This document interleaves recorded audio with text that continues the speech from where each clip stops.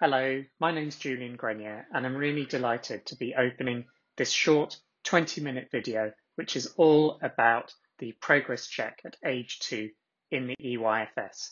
And I've been working on this video with my colleague, Megan Pacey. So, what will we be covering in this video? First of all, we're going to be thinking about what is the progress check at age 2? With the changes to the EYFS, how and why has the guidance been revised? How can we make sure that we reduce any unnecessary paperwork that's associated with the progress check at age 2? Lots of us who are working with 2-year-olds have been worried about how they're doing because of COVID-19. How can we use the check to help children bounce back from the pandemic? We're going to be thinking about integrated reviews where practitioners work closely with NHS professionals. We're going to be talking with some of those practitioners who do this work. We're going to have a particular focus on special educational needs and disabilities. And finally, we're going to hear some concluding words from Professor Iram Siraj. Hello, I'm Megan Pacey and I'm an Associate of Sheringham Nursery School and Children's Centre. I'm going to introduce what the Progress Check at age 2 is all about. The Progress Check at age 2 is a statutory assessment of children's development carried out when children are aged between 2 and 3. Early years practitioners review a child's level of development and provide parents and/or carers with a short written summary focusing in particular on the 3 prime areas set out in the EYFS framework. Those are communication and language, personal, social and emotional development, and physical development. The Progress Check at 2 identifies a child's strengths and any areas where progress is less than typically expected. It can help practitioners to develop a targeted plan to support the child. This is especially important if there are emerging issues or concerns or an identified special educational need or disability. The check can be supported by using non-statutory guidance documents, including the Development Matters document and the What to Expect in the Early Years Foundation Stage Guide for Parents. So let's talk a little bit about the revised guidance for the progress check at the age of 2. The reforms to the EYFS became statutory on the 1st of September 2021 and impact all early years providers in England. The key aims of the reforms were to improve the child outcomes at age 5, particularly in early language and literacy, and reduce unnecessary paperwork so that teachers and practitioners can spend more time supporting children through rich curriculum activities. Given the changes to assessment practice that the EYFS reforms encourage, the existing guidance for the progress check at age 2 also required updating so that it continues to be in line with government policy. The revised non-statutory guidance set out 3 main purposes of the progress check at age 2. Firstly, a partnership with parents. Practitioners and other professionals and parents and carers can support children's development and well-being so much better by working closely together. Secondly, an action for every child. Practitioners need to listen and to talk with the child, each other, and the child's parents and carers, and then plan together. And thirdly, early identification. Sensitive early intervention can make a big difference. Children develop rapidly between the ages of 2 and 3, and practitioners need to be quick to support and identify help where it is needed. Acting in the best interests of children has always been key to effective early years practice. Inequality can damage children's learning, development and well-being from a very early age. High-quality early education and childcare can play a part in tackling this problem. Each family is unique. It's important not to make negative assumptions about disadvantaged children. Instead of making assumptions, we need to know, value, and understand the children we are working with. Many families in disadvantaged circumstances do a great job supporting their children's learning and development. However, by the time they are 5 years old, disadvantaged children are already behind their learning and development. The gap is particularly wide in language. Early years play a crucial role in making life changes more equal for everyone. Every child can make progress with the right support. the 2-year-old progress check is a key statutory tool to ensuring that that happens. An important theme in the revised EYFS is reducing unnecessary paperwork. I think it's useful just to recap these statutory requirements set out in the EYFS of the progress check at age 2. These are the things we must do as practitioners.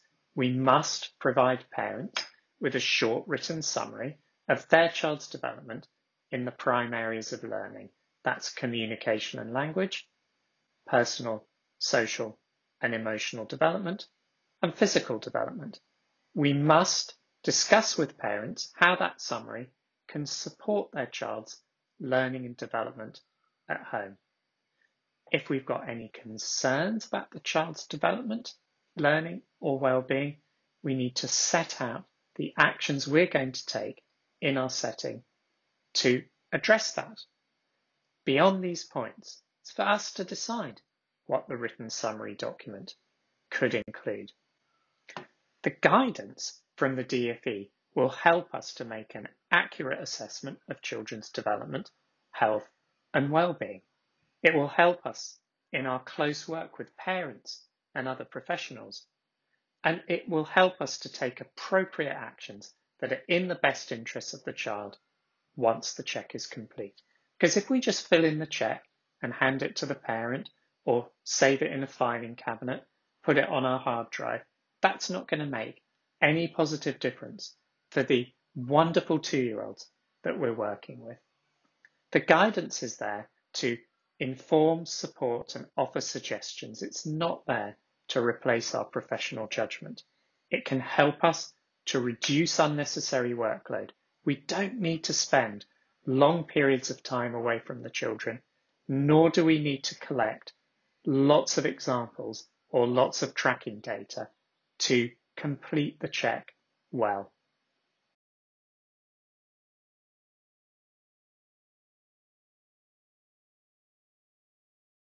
I'm really delighted to be joined by Wendy Ratcliffe, HMI, who's Principal Officer for Early Education Policy at Ofsted. And Wendy, we know that Ofsted have been collecting lots of really significant evidence about 2-year-olds in early years education. Do you want to just tell us some of what you've been finding? Yeah, absolutely. So we have been using our insights from inspection over the last couple of terms to report on education recovery in early years provision. And it's interesting really because, you know, some of those things that we've been looking to do is we want to find out what the continuing effect of the pandemic is having on children's learning and development, and potentially what strategies for the recovery of children's learning and development that providers are using. So we've been using our insights from our inspection to have a look at that. And what I think what's really important when we think about our 2-year-olds is that our 2-year-olds are now having their second birthday and they've known nothing other than a life in pandemic. You know, a life of adults wearing face coverings and missing those opportunities for socialization. And some of the things that we're finding in those recovery briefings that we've published, particularly for children under 2, is that they're arriving in their early years settings with weaker communication and language skills. Some are struggling to separate from their parents and, you know, and struggling with those social skills. And that this cohort of children, that they've struggled more than others because of being able to settle with unfamiliar adults, and they're a bit more wary, shyer, quieter, and some have just felt overwhelmed in those larger groups. And providers have been telling us that they attribute that to those limited social interactions that children have had over the last couple of years. And I think also important is, you know, some of those delays as well that we're seeing in some of the physical skills. I think. So, sorry. Yes, please go on. I was going to say, I think one of the things that's really important when we think about, you know, not some children coming into their early years setting and having not heard as many words as others, and how the pandemic potentially is attributed to some of that, those weaker communication and language skills. What I think is really important that we remember is that that doesn't mean that these children have a specific, you know, special educational need, for example. what's important is for providers to identify what it is that those children know and can do already, what potentially they have missed out on, and actually just because they haven't learnt something yet doesn't mean that they've got a special educational need, for example. It's just that they've missed out on those opportunities. And that's what's important for early years providers, to be able to provide those opportunities in order for children to keep up, catch up with what they've missed. Okay, I'm really delighted to be joined by Althea Dove, who's a speech and language therapist working in Newham. And one of the things which we know is really important in the early years is that integrated working between early years professionals and other professionals from the NHS. And Althea, I wonder if you would just like to talk us through why you think that integrated working with NHS professionals is so important for us in the early years. Yeah, so I work really closely with the education setting, and I work in lots of different schools across Newham, including Sheringham Children's Centre, and it's so vital that we work closely with the early years practitioners, because we need to be able to be providing them with strategies to support the children on a day-to-day basis in school when we're not always able to be there. So that kind of ongoing continuity of care is really important. Having that whole picture of the child is really important, isn't it? And building on each other's expertise. And we were talking earlier about those children who look like they might have a speech and language difficulty or delay when they're aged between 2 and 3. Do you want to just talk us through how things can go for children when we work well together and provide them with that holistic support? Yeah, so it may be that the school ask me to do an initial assessment with a child if there are concerns around their speech, language and communication development. And so following my assessment, I may give recommendations to parents to support the child at home, but also I'll give them the recommendations to the school staff to be able to be implementing on a daily basis. And I can then kind of come and support the children and monitor that progress and give staff tips to continue that support. Because there are so many children that have identified speech and language difficulties, and 70% of children with a possible delay in communication language will catch up with the right support and setting and at home. So it's really important that we provide that early intervention. But there are those children that will have that longer term language delay or disorder and will need the continued support from me. So it's really important that we kind of support all children at that early stage. Yeah, it's just vital for their development. Right, okay, so with regards to the 2-year check, it's an important piece of work that you do. So how do you ensure your parents realise the importance of it and the importance of their input into the check? So kind of how do you make sure that the relationship you have is a two-way relationship and they're respected in their thoughts and their views, and obviously the children's views as well?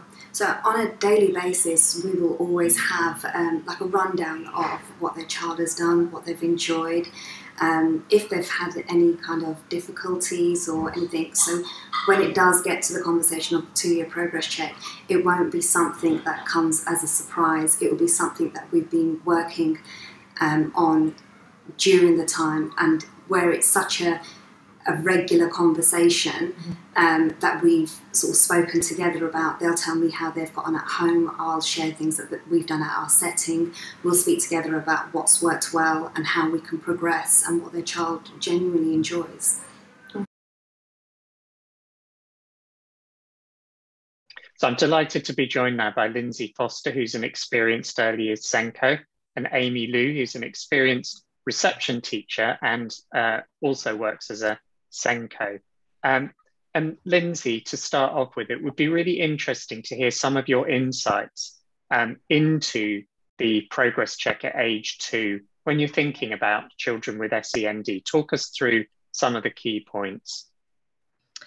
Oh, thanks, Julian. So first of all, I think it's really important that if a key person has a concern about a child, that they may think they have some additional needs, that they involve the SENCO or the area SENCO and have those discussions to talk through what their concerns are. So it's really important that key people don't just assume or label children and say that a child has SEND, particularly with parents.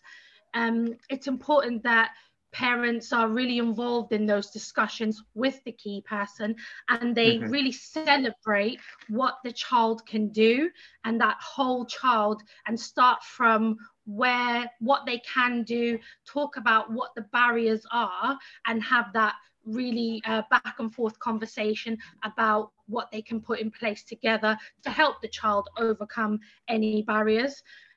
During that discussion, they may also talk about referring to an external agency, if they have had the SENCO involved. So that could be a referral to speech, language and communication, or it may just be working with the SENCO in the school to be involved in that plan in the earlier days.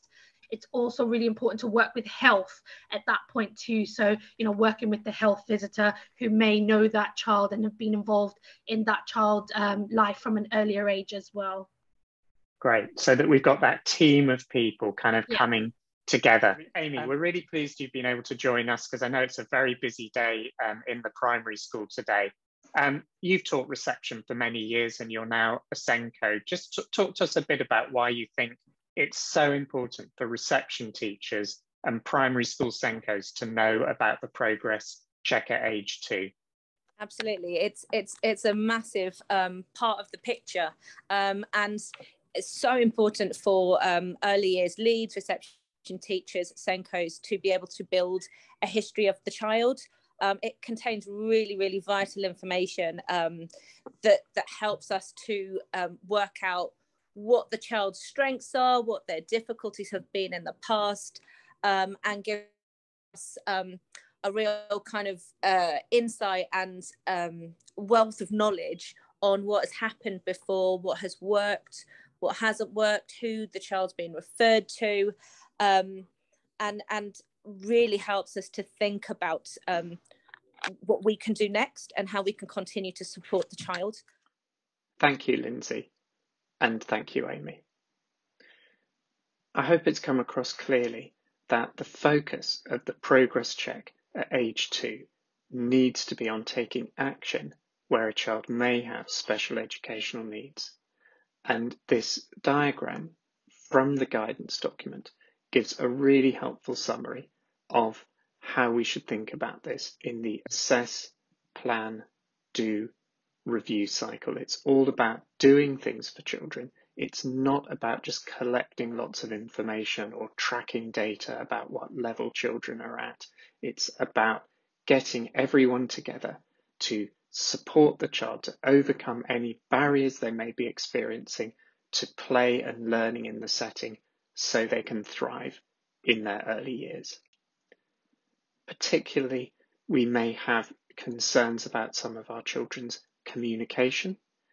We can use the checkpoints in development matters as a focus for the discussion about that with parents.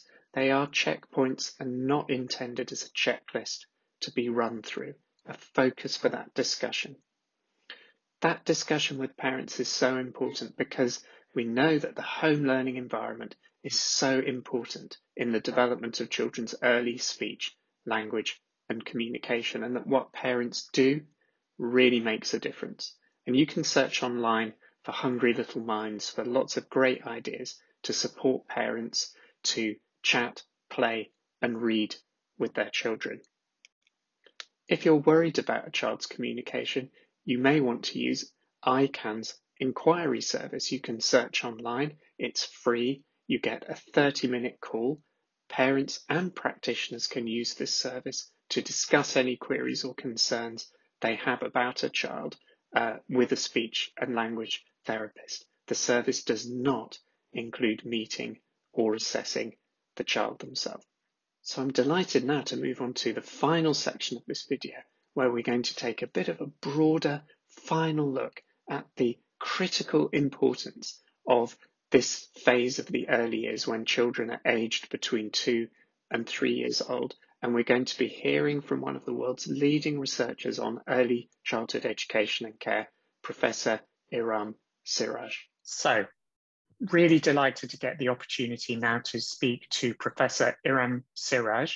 And Iram, there is a wealth of research and evidence about the importance of early childhood education and care, and you've been working in this field for decades now as one of the world's leading researchers. So we know lots about the key importance of early years, and in particular, the 2 to 3 year old phase, which we're thinking about with the EYFS progress check age 2. I wonder if you could just talk us through some of the highlights, some of the stuff we really need to know about when we think about this. Oh, thank you, Julian. We know from the work of the global economist James Heckman that the first 5 years are important. I don't think anybody needs convincing of that anymore. But the Heckman equation is more complicated. It separates out the first 3 years as the most critical. And we also know from neuroscience that it's a rapid time for brain development and therefore the foundations for cognitive and social, emotional and physical learning, and that these are all connected.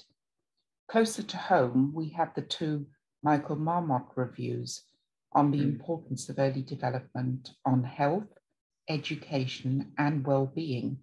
So this evidence is further supported by the huge Sure Start evaluation we had undertaken, the EPSI study, Effective Preschool, Primary and Secondary Education study, and the Millennium Cohort study. And the Education Endowment Foundation, the EEF, has further emphasized this early period for addressing strong foundational learning. And the pandemic and inequality in our society has exacerbated the early attainment gap. So it's also important that the 2-year-old check that you've been working on is really well understood and used not as a simple tick sheet to check things off, but used as a way of formatively assessing children and responding to where they are to help their development. So there needs to be some opportunity in settings to use the non-statutory guidance to reflect on each child's assessment and discuss with others what the child needs and how to support them in their learning. And by that, I mean physical, emotional, and cognitive. And this is what's going to support their well-being, especially if it's sensitively supported with parents and other staff, and appropriate activities are extended to the home learning environment as well. We know this is highly skilled work, and our workforce needs all the support and help that they can get. And I think that this non-statutory guidance for under 3s will go a long way to providing that.